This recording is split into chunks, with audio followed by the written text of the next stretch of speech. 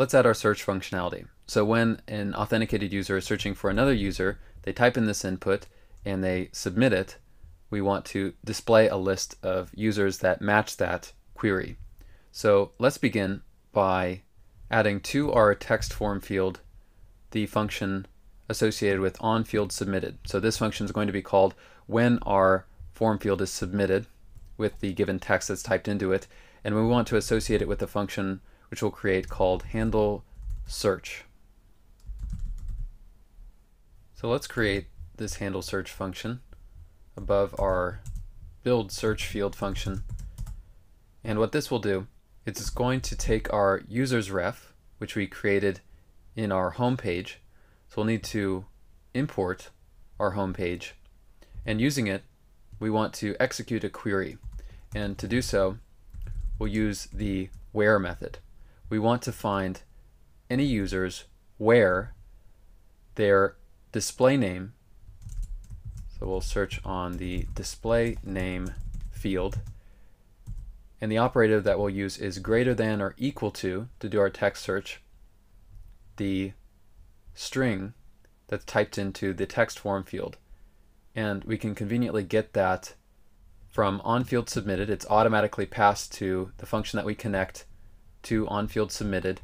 So within the parameters we get a string which we'll call query, and so if the display name is greater than or equal to what we wrote into the input, then we want to get the documents, and we'll store the results in a variable called users, which again is of type future, which resolves to a query snapshot, and we'll need to import Cloud Firestore to get that type definition. So what we want to do here is we want to store these user documents that are resolved from this query in state. We'll see why in just a second. But we're going to create a piece of state that's called search results future, and this is also going to be of type future query snapshot. So we'll use setState. We'll put users in state by setting it to search results future, and the benefit of this is twofold. Number one, because we're putting our users in state, we can use it later on to determine whether any came back from our request. So this enables us to add a ternary for our body and say if our search results future is equal to null, then in that case we want to build and display no content. Otherwise we want to build our search results. So we're going to execute another function called build search results, which we can create above build.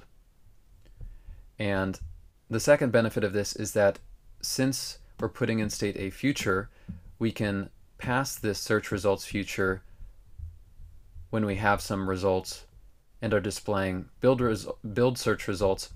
We can pass it to a future builder to resolve it and display the user documents that we get back. So from build search results we want to return a future builder, and we know a future builder takes two things. A future is going to resolve the search results future in state, and then for our builder function we're going to get two things in the parameters, context and snapshot.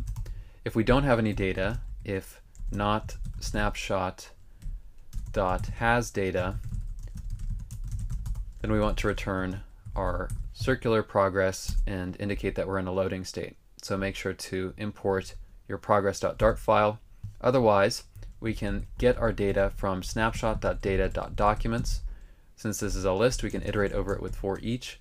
We'll get each document, and here we want to put our documents into a list of type text. So we'll have a list of text widgets just for now, and we're going to call this search results, and we'll make it an empty list. And then for each document, for each user document that we get, we need to deserialize it. So we need to use user.fromDocument to create an instance of user out of it. We'll make sure to bring in our user model, and we'll store this in a variable of type user called user, and then we can take search results and add onto the list this user But first we're going to wrap it in a text widget, and in particular we're going to just display their username. So we'll pass user.username to a text widget, which will then add to our list, and from this future builder we can return a list view with its children being our search results. So let's test this out. We'll save search.dart, and currently in my users collection I have one user with a display name of readbarger. So if I type in something less than that, for example REE, and hit enter or done on the keyboard, you briefly see the loading spinner, but up at the top in the left hand corner, it might be difficult to see, but we see the text read. So our search is working. We're resolving the search results feature with our future builder, and this is a nice pattern to be able to resolve a feature on demand. So note that future builders don't just have to run when they're provided within our build function. We can run them conditionally with the help of a ternary or something like that. And now what we might want to do is clear out our search input when we click on this suffix icon button. So to do that, we're going to need a little bit of help. We saw how onField submitted passed the text value that we typed into the input to handle search. However, in order to clear this out, clear out our text, we're going to need to create what's known as a text editing controller. So we'll initialize this widget and immediately put it in a variable called search controller that's going to be of type text editing controller. And note that we do not have to initialize this widget within an init state function and dispose of it within a dispose function. So now that we have search controller, instead of printing cleared for onPressed for our suffix icon button, we can instead create a clear search function, pass a reference to it, to onPressed, and then we'll make clear search. And all this is going to do in order to clear out what's typed into our text form field is to take search controller and call on it the clear method. So now when we save search.dart, we can press on our trailing icon button. Oh, I forgot one step, and that is to connect we have to connect our controller to our text form field with the controller argument. So once we do that, we can type into our input and clear it out when we click on the trailing icon.